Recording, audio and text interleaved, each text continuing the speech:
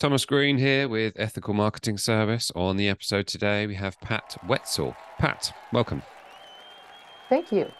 Would you like to take a moment and tell the audience a bit about yourself and what you do? Oh, how far back do you want me to go? These days, I am a storyteller. I have a podcast, Bump in the Road, and a book that just came out, Bump in the Road, 15 stories of courage, hope, and resilience. My podcast started, we were just talking about this actually before we started recording. My podcast started about during COVID. I had a film project that fell apart because it was partly travel based. So with travel shut down, I really didn't know what I was going to do. I developed a good social media following and I didn't want to lose it. So after about 2 weeks of sitting in bed, eating potato chips, totally depressed because everything I'd worked on in the last 2 years was totally gone, money, time, everything. I decided to start the podcast. And the idea of calling it Bump in the Road just came to me. And I think I chose the name for a few reasons. One, I've hit many bumps, and there's no way to know how to navigate these things. It can be very, very difficult and very challenging. And I am fascinated by how people manage, navigate, and experience life's bumps in the road. Why is it that some people manage to pull themselves out again and again and remake themselves, restart their lives, and other people don't? And I think the majority of people do not manage to make that transition very well. And they prefer to stay in the status quo, either because it's less threatening, it doesn't involve change, or maybe they've just been so beaten down by life that they've decided it's okay, I'm just going to stay here. But I think that in making that decision, you miss the wonder of life because life is really about evolution. That means getting out of your comfort zone. It's about taking chances, and sometimes it works and sometimes it doesn't. Well, thank you for the introduction. It leads me to many follow-up that I'd like to ask you. The bump in the road, I hear that kind of someone's hit a bump in the road type thing. I think it's a great name, but what does it mean to you? I've come to see life as a road trip. There are twists and turns and ups and downs and bumps in the road. I've hit some very, very significant bumps. I've had health issues. When I decided to get out of my comfort zone, I decided to learn to fly high performance sailplanes, no long, beautiful wings, lots of glide, no motor. That led to some pretty interesting situations. I think bump in the road appeals to me because it gives me a moment to reflect on my own bumps, where I've managed them well and where I haven't, and most importantly, what I've learned. So would you say it's a type of adversity? A bump in the road is some form of adversity? It depends on how you look at it. Usually it presents itself as adversity, but it might end up being the best thing that ever happened to you. So, when an event happens, you don't control the event. And when you're in the middle of a major bump, it's very, very hard to be calm. It's very hard to be optimistic sometimes. It's very hard to make an informed response. But I think as you go on in life, you start to realize that really you have the power in the situation. The situation does not have power over you. How will you use it to make your life better? How will you use it to pivot into, say, greater authenticity? Can't change the event, so change your response. I think it's a great answer, and I think it's one of the things which I think a lot of people miss, meaning although we might interpret it to be bad in that moment, we really don't know that it's bad until we look back on it. But the question is, have you been able to do that? Have you been able to use that piece of information or something that you perceive to be bad, but then think, actually, hang on, that might not be bad for me. Yeah, and it took me a long time to figure some of this out. I don't think any of us have instant wisdom. Wisdom is really just knowledge and, in retrospect, really. I would say I went through a very difficult divorce. And at the time, I thought my world was just ending. But through a variety of circumstances, I happened into the sport of soaring. So I went from really just at the lowest point of my life, and I was having some serious health issues as well, and my day-to-day life was kind of depressing, really. I didn't like where I lived. I didn't like what I was doing. My dog had died. My ex had run off to a new city, new wife, new dog, the whole thing. We had just moved, so I didn't have a social network to support me. And I kind of lived this bifurcated life for a number of years where my day-to-day life was not real promising, quite honestly, but I was learning to fly. So I had these two very different experiences going on simultaneously. And the learning to fly piece was amazing. And it's what I really needed. I needed some adventure back in my life. I needed a sense of competency. I needed a sense of forward movement. And flying, learning to fly, and then transitioning into better and better airplanes really gave me something that was missing from the rest of my life and really opened a portal to amazing adventure. So that bump in the road, that divorce, where on an emotional level, I was very hurt and had a lot of trouble moving forward, really opened the door to a much better life than I ever could have imagined. But I couldn't see that at the time. There's a lovely before and after, and thank you for sharing it. For someone who is going through the before part of this, what would you encourage them to do? Hang in there. But most of all, I think I look at all these stories from my podcast, and one of the traits that emerges from people who successfully navigate bumps in the road is they take the first step. They put energy into their situation. You don't have to know where you're going. You might be making the absolute wrong choice. It doesn't matter. Just putting energy into your life will open the right doors. If you go off on a tangent and it's not working for you, it doesn't work. You'll find your way back. But that energy is critical. You can't stay mired in the muck. Moving forward in this particular instance is a type of hobby. Doesn't have to be flying, presumably, but it would be something kind of like a passion project. Is that the way you describe it? No, not necessarily. Maybe it's just deciding you're going to pull yourself together after losing a job, and you're going to go out and get your resume going and go do some interviews. A great example from my podcast, and actually Effie Parks is in the book. She was a young mom who had a very disabled child, and she was just beside herself. She envisioned the perfect pregnancy, the perfect child, the perfect motherhood experience, and none of that was going to be. And on the one hand, she really didn't have a choice. She had to meet the needs of this child. But in doing that and moving forward, she started to shift and change her entire world.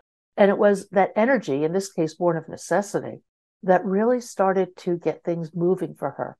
And really, she made an amazing pivot from why is this happening and why is this happening to me to really pivoting to love, appreciation, and gratitude.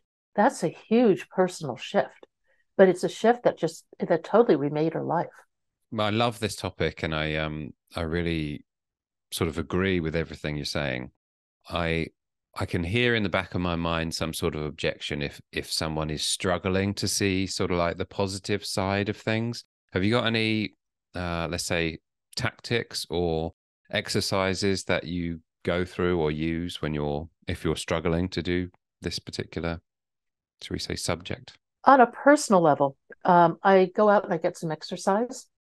I think exercise is really important to your overall mental well-being. I really care about my mental well-being. I went through 6 years of cancer treatments, and I learned that your mental health mindset is absolutely critical. As a result, I meditate every morning. I find 5 things to be grateful for, and then I meditate. And I do that every morning, 99.999% of mornings without fail. And I think that's a huge piece of dealing with difficulty for me, is to find that mental peace. Because I think that mental peace is, and by peace, I mean PEACE, is a critical part to mental health. And it's something that's largely lacking in our world. We're so externally oriented. We're always responding to things or chasing things or measuring ourselves by things or titles or whatever. But really, all of our satisfaction and happiness with life lies within us. And part of, I think, going within is finding that place of quiet. So I think hitting a major bump, it's a time to maybe pause, reflect, pay attention to yourself. In the meantime, you have to put that energy out. You have to move forward. I mean, these things aren't simple or linear. But I think that the advantage of a bump is self-reflection, and that is enormously beneficial for all of us. You mentioned your health problems. Would you like to tell the story of that? Just because I feel like it will be beneficial for other people to hear it. way back when I graduated from business school and went to work in New York in the bond market, doing big deals, reading about them in the Wall Street Journal, that kind of thing. And I was getting tired, really tired. And I thought it's a 90-hour work week. Any sane person would be tired. But I started having troubles holding things. I had a lot of trouble swallowing. At one point, I found myself in my office just digging a sandwich out of my mouth so I wouldn't choke. And I was lucky enough to find a neurologist at Yale who diagnosed me with myasthenia gravis, which is a very rare neurologic disease that causes voluntary muscle weakness. So things like the ability to see, to breathe, to walk are all compromised. And they put you on these drugs that help. They do some surgery. They take out your thymus, which is a gland in your chest. They put you on drugs, and then you need drugs to counteract the drugs. So you have to balance and titrate these drugs. But the problem is taking too much gives you the same symptoms as taking too little. So you never really know where you are in terms of the spectrum of effective medication. So that really turned my life around. Significant bump number one, major illness. Fast forward a decade, significant bump number two, divorce. And meanwhile, I'm dealing with all these disease issues and learning to fly. Don't ask. It was not maybe the smartest thing to do. But I started to realize that none of the doctors would do anything. I mean, they're just like, take your medicine, be quiet, be a vegetable in the corner or whatever. And that's not really true about the vegetable in the corner, but they weren't willing to really consider any alternatives. And I decided to start weaning myself off my drugs. I did slowly and gradually. I always had them with me and seemed to work. I mean, to this day, I get a little tired and things, but I am on no medication. So that was significant bump number two. Significant bump number three in terms of health was I was diagnosed with supposedly incurable cancer, a rare lymphoma. I went through 6 years of on again, off again treatment. And that was a significant turning point in my life because it made me stop for the first time, really stop. I found, this sounds so contrary to the cancer experience, but I found so much joy. I found so much joy in the little things in life. Just, the warmth of the sun on your skin, a hummingbird in the garden. And that was totally unexpected. I was also under a lot of stress, and I learned to meditate during that period, which was a real game changer for me. Because in learning to meditate, you learn to it's a habit, it's a practice, it's a discipline. And in disciplining your mind, there are so many benefits. One of them is that as you learn to experience quiet and peace more and more, that puts you in the position of actually observing your mind. And when you can observe your mind and observe your thoughts, now you're in a position to make conscious choices rather than just having this record running again and again in your brain that comes from societal conditioning, maybe childhood trauma. Just your inherent reactions aren't always your best reactions. But until you can stop and actually watch them, you can't make a conscious decision. So meditation is powerful in that regard. I think from discipline comes awareness. From awareness comes observation. And most importantly, meditation is experiential. I likened it to chocolate recently. You can read about chocolate, right? But it doesn't tell you what chocolate is like. But if you eat chocolate, totally different experience, wide range of different types of chocolate. I mean, the experience goes on and on. Meditation is kind of the same. You have an experience of silence, of peace, of expansion. There are all sorts of experiences that you have when you meditate, and those experiences become part of you. You bring that peace to everything you do. So if you're driving and somebody's doing something stupid, rather than losing it and honking your horn or doing whatever you might do, or just ranting in your own car, you can find peace in it. So it's a game changer as it starts to translate into your life behavior. To pick up on a particular point you made about actually making conscious decisions versus just reacting to things in a way that maybe you wouldn't want to. I think that's well worth highlighting. You mentioned the fact that the cancer was incurable. I think that a lot of people, if they were to hear those words directed at them, would be petrified or perhaps, I don't know, though, a range of emotions, I suppose. What did you feel in that moment, and what would you say to someone who perhaps got the same diagnoses as yourself? Oh, I felt utter disbelief and denial, just to start. But I was told that my cancer was not curable, it was hopefully manageable. But 10% of the cases a year transform into a very aggressive, deadly cancer quickly. And that does not preclude the original, less aggressive cancer from coming back. So as time ticks by, you're like, what's happening here? I actually made the decision to just kind of walk away from medical care. I'm doing great. No, I've just decided to live and enjoy my life, except for the fact that I need a little more exercise these days. I'm really healthy.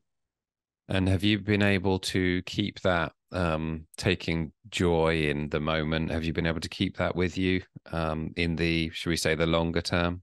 Yes, absolutely. It's become a part of me. And whenever I get too wrapped up in busyness or whatever, I recognize it. I make myself stop. I think life is way too short not to have a lot of joy. Well, that's great to hear. I think I may have got it from The Sopranos or something, where he said he wanted to stop and smell the roses more, but then the general kind of life chips away at it over time. So it's good to hear that you've it stayed with you essentially. We talked about the podcast, your podcast, before we started recording, and you've been going, you said, for 4 years. In relation to the bump in the road, have you heard any stories that have really stayed with you in relation to this topic? Oh my gosh, there are so many. I hate to pick on Eric Weidmayer too much because I talk about him, but he is truly one of the most inspirational people I've ever met. He went blind at 16. So he'd had his sight, and he had a rare ocular disease. Went blind. He went on to climb Everest, the Seven Summits, and kayak the Colorado River Rapids. And he trained 8 years for that kayak trip. He's just remarkable. And I think one of the stories that he tells that sticks with me, I think it's really powerful, is he divides the world roughly into three groups. And these groups are fluid. We all move between all these categories, okay? We've all been there. The first group are quitters. That's kind of self-evident. The next group are campers. Campers are people who like the status quo. They don't want change. They don't want to get out of their comfort zone. And it's not necessarily that they're not capable of it. They may just have been beaten down by life to the point where they decide they're staying in the rut because it's relatively safe. And then very few people are climbers. And the reason I like that story of his is that I am fascinated by what it takes to go from being a camper to a climber. Why do so many people decide to be campers? In the cancer community, I learned a lot. About 40 to 50% of us will have a cancer diagnosis during our lifetime. I thought that would be such a significant life event for people that it would be a portal into a more conscious and meaningful life. I thought that was really a societal opportunity. I was absolutely wrong. I think somewhere around 12% of the people probably use that significant a bump as a pivot into a better, more authentic life.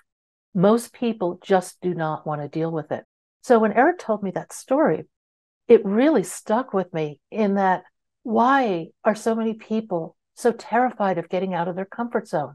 What is so terrifying about personal evolution and change? It's really for your benefit. Can it be a little scary? Yeah. Can it be challenging? Yes.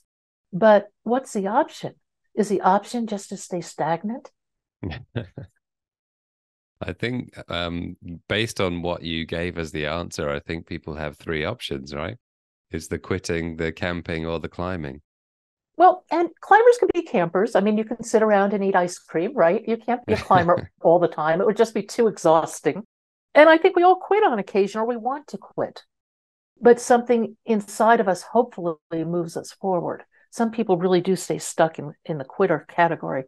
But what is it that motivates us to move forward in spite of immense obstacles sometimes?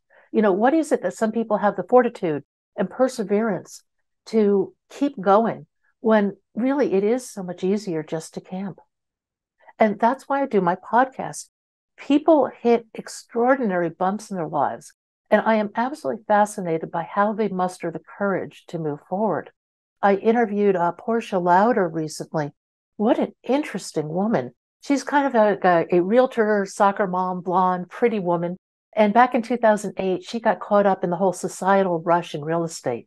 And there were some dubious appraisals on some of the properties she was involved in. Well, as we all know, the banks went scot-free. They got bailed out. Everybody and their mother got bailed out. But the justice system came down on Portia and sentenced her to 7 years in a federal penitentiary. Wow. You know, from affluent suburbia to a federal penitentiary. You got to be kidding me. She found somehow joy and a deep spirituality in going through that. And she's so articulate in talking about it. She has a book, Living Louder. Her last name is Louder. It's a terrific book, but the podcast I found to be just incredibly moving. It's really a spiritual journey of transcendence and evolution. Just an amazing story. There are just so many of them. Daryl Stinson, another great story. His story really is about, do you let the outside influences in the world mold you, or do you choose to mold your own identity? And we all, particularly when we're young, dance to that outer tune of what we're supposed to do, what we're supposed to be. And it is inevitably a recipe for disaster at some point in your life, whether it is achieving in business, getting everything you want and finding out it's empty, whether it is trying to please a peer group and finding out that now you're in trouble with the law or something like that. Whatever it is, making our identity dependent on something external never works. And Daryl has a remarkable story about his own evolution through that. He did a TED Talk that's just terrific. Oh gosh, I could talk all day about the people on my podcast. I am always amazed at how these people, they're so inspiring, were willing to stop and challenge their identity, challenge their beliefs, and create something new. A really good example of that is Mary Neal. She's a spine surgeon. She was the head of spinal surgery at, I think it was USC. She went into private practice. She and her husband moved up to Jackson Hole, and they loved to kayak. So they went kayaking down in Chile. And she went over about a 10-foot waterfall, which is well within her ability. But she got trapped under the waterfall and she died. And she had a near-death experience. A number of unbelievable circumstances came together to rescue her.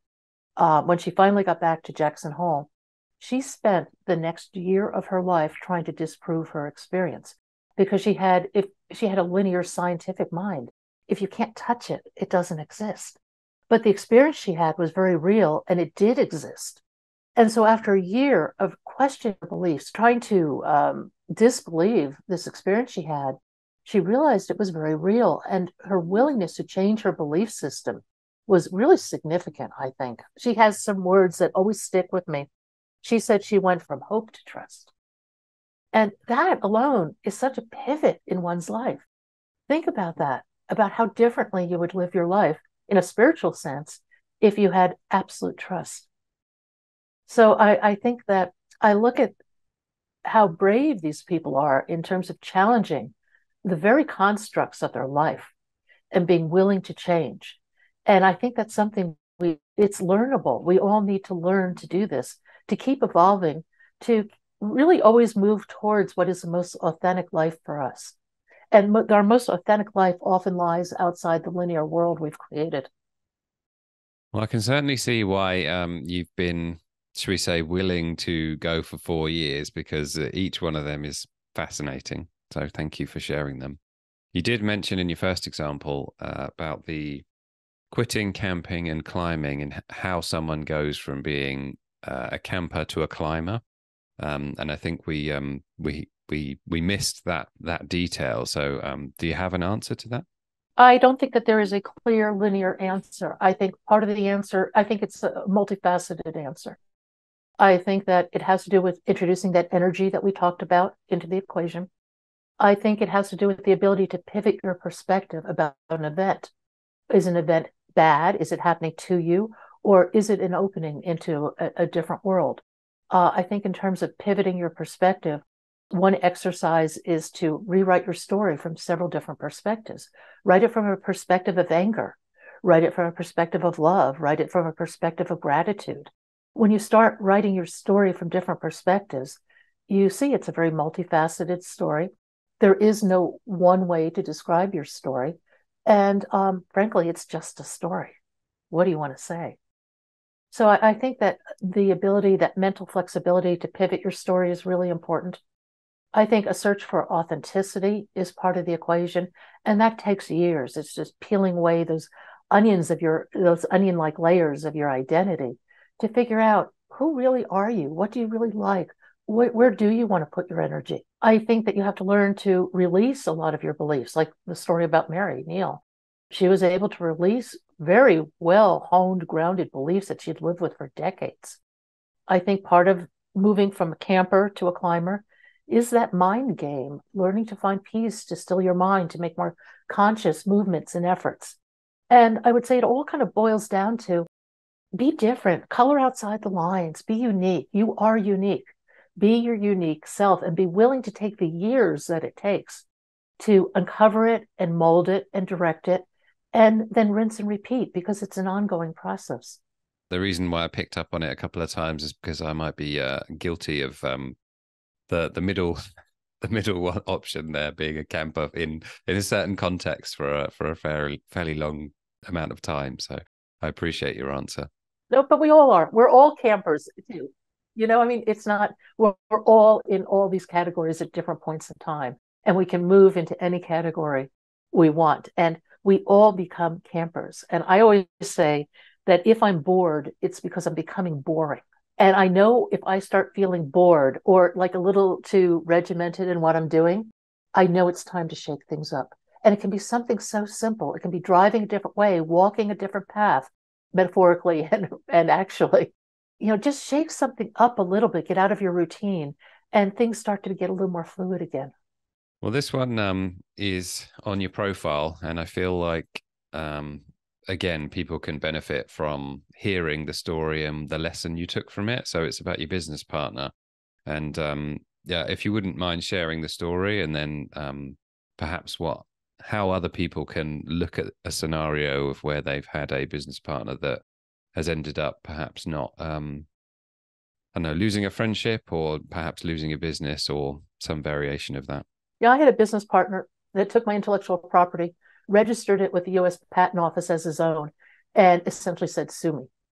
So my very expensive lawyers told me that it would cost me in increments of $500,000, take at least 3 years, and there was no guaranteed outcome.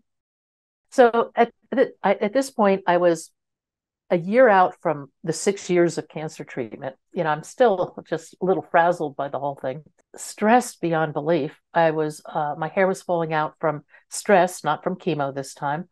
I was vomiting blood. I went to see my oncologist, who suggested a whole host of very expensive, invasive, absolutely awful, expensive tests. And he never, ever asked me what was going on in my life, and I left that office. And I walked by, as you walk down a corridor, and it's kind of gray.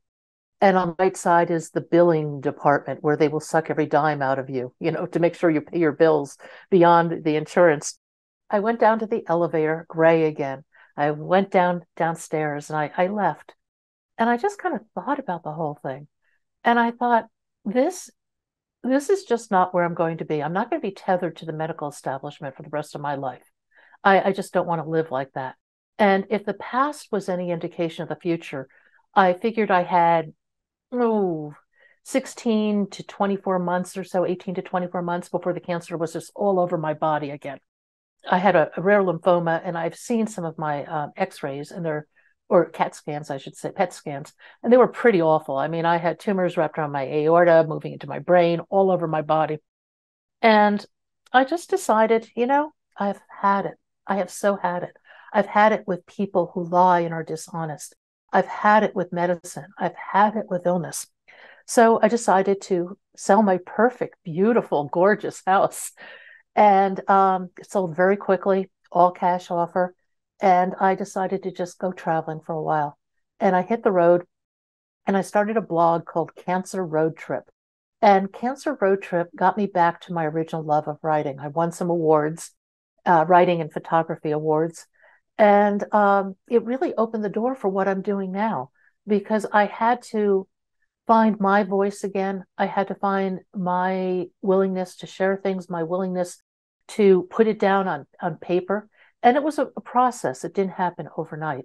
But it led me to my first book, Bump in the Road, and many more Bump in the Road books to come. I love your answer.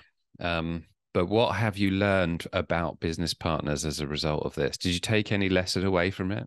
It takes more than one person to do a lot of these things. I have people who work on Bump in the Road. I have a terrific post-production guy. I have a terrific tech guy, but they're all independent contractors. And that's how I have gone from that global view of the world, doing big time deals, to a much smaller view of the world, where I want to do my little thing. I want to make a difference. And I want to do it. I want to be more solo. I don't want to count. One of the lessons I have learned over the years is I always expect people to bring the energy, intensity, curiosity to the equation that I have, and they don't. And I find people often want to ride my coat. They want to ride my coattails is what it comes down to. And I'm sick of it. So I really want to be in a situation where I can create more independently.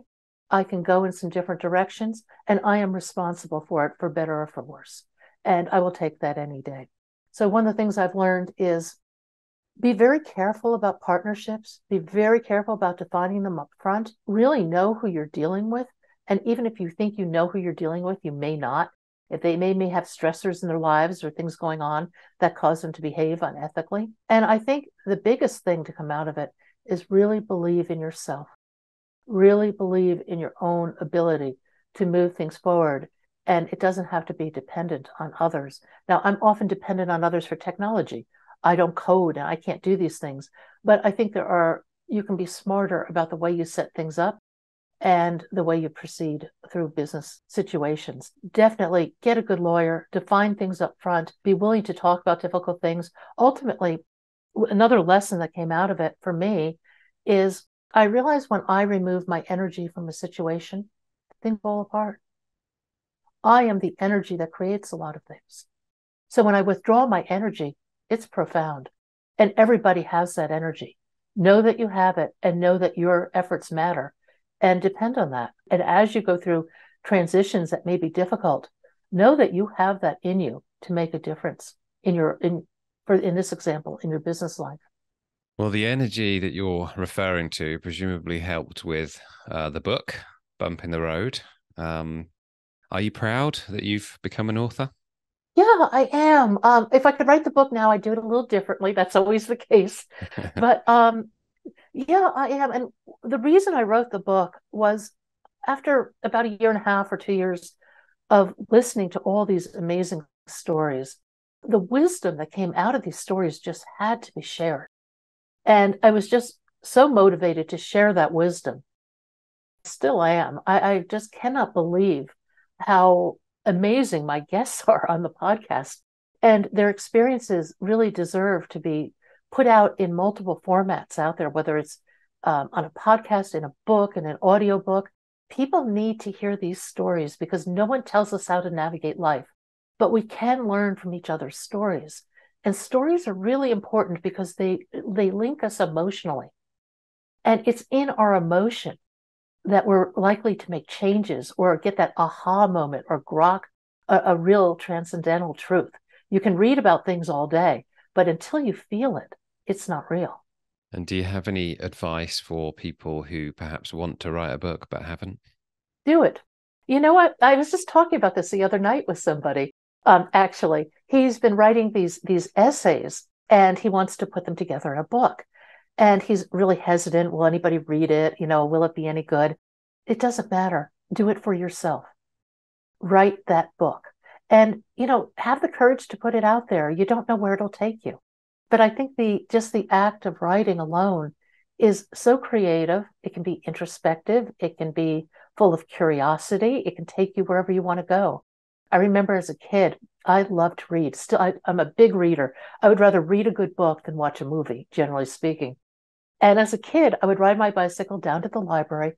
I'd get 6 books, ride back home, read every book, and return them before the due date. And I love to read for many reasons, but reading takes you on adventures. It expands your world in so many ways. For those reasons alone, writing a book does the same. And I would urge anybody who wants to write a book, do it. Now, if you want to go to publication and you want to produce a reasonable quality book, I think that involves some more. You're looking at getting some serious editorial assistance. You need a real copywriting, you need formatting and all that. Which can be simple or complicated depending on how your book layout is.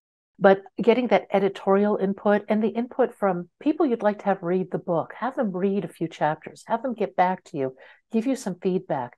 Because what we see, what any of us see or say or write, that's strictly from our perspective, and it'll be understood differently by different people. And I think having a little sensitivity to how some things can be perceived is really helpful in putting a book together. Does that mean we'll see number 2 at some stage? Oh, absolutely. The next book, it's going to be one of two.